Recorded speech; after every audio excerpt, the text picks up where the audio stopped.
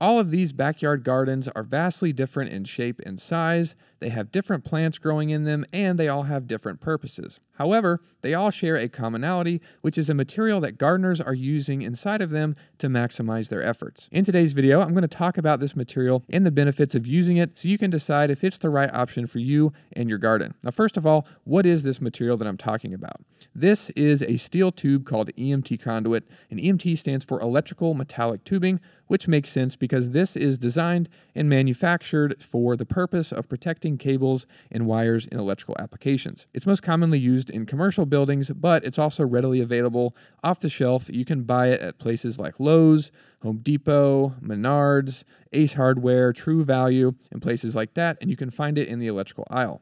Now, EMT Conduit is galvanized, which is great news for gardeners, but we're going to get into that shortly when we talk about the benefits of using EMT Conduit in your garden. First, we need to talk about the how of using EMT Conduit for building things. Now, if you're building with wood, you need screws or nails or some kind of fastener to turn wood into houses or garden beds or whatever it may be. Now, EMT Conduit is no different. Now, there are off-the-shelf fittings for conduit, but they're made for electrical work and don't really do the job well when using them for building things. That's why Dave and Kelly started making steel connectors in their garage about 7 years ago. They realized that a lot of builders were missing out on the untapped potential of EMT Conduit and created a connector system that allows you to build pretty much anything. By far, the gardening community has utilized the Maker Pipe connector system the most. We've seen them turn ordinary electrical conduit into all sorts of awesome things for their gardens. So why do so many gardeners use EMT Conduit? What makes it so great? The first benefit that I want to mention is durability. You probably know that a lot of gardeners opt for untreated wood to keep their soil safe for growing food. Obviously, untreated wood is a great option for builds, but you're probably only going to get 1 or 2 seasons out of it because the wood is going to rot and deteriorate pretty quickly.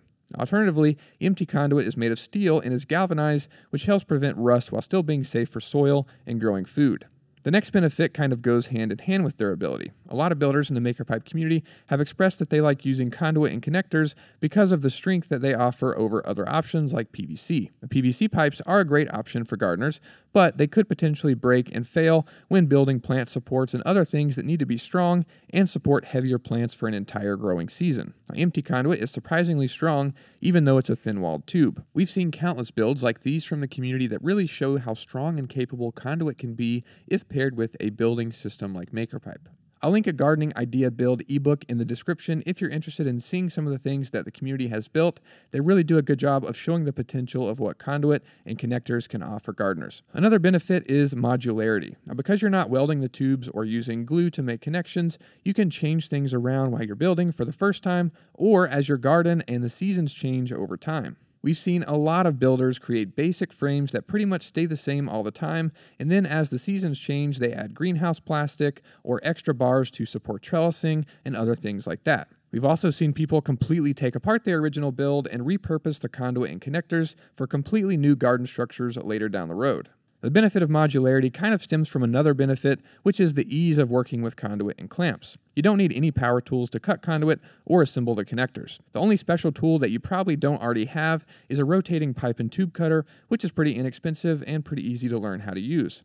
Now, to assemble connections, you only need a 5mm hex wrench. Because neither of these tools require electricity, you can build right in your garden, which makes it much easier to get measurements and build on the fly. They're also very beginner friendly, which is great because you might be intimidated to use other materials like wood because of the tools and skills that are needed. Our goal is not to replace other building options, but rather add to your arsenal of tools and methods so you can get the most out of your garden. I recommend that you evaluate the different material options and their specific benefits based on what you need to make. From there, you can see if conduit or wood or any other material makes the most sense for your specific goals. I hope you found this video helpful, and hopefully it gives you some things to consider when planning your upcoming garden. Thanks everybody for watching, and we'll see you in the next video.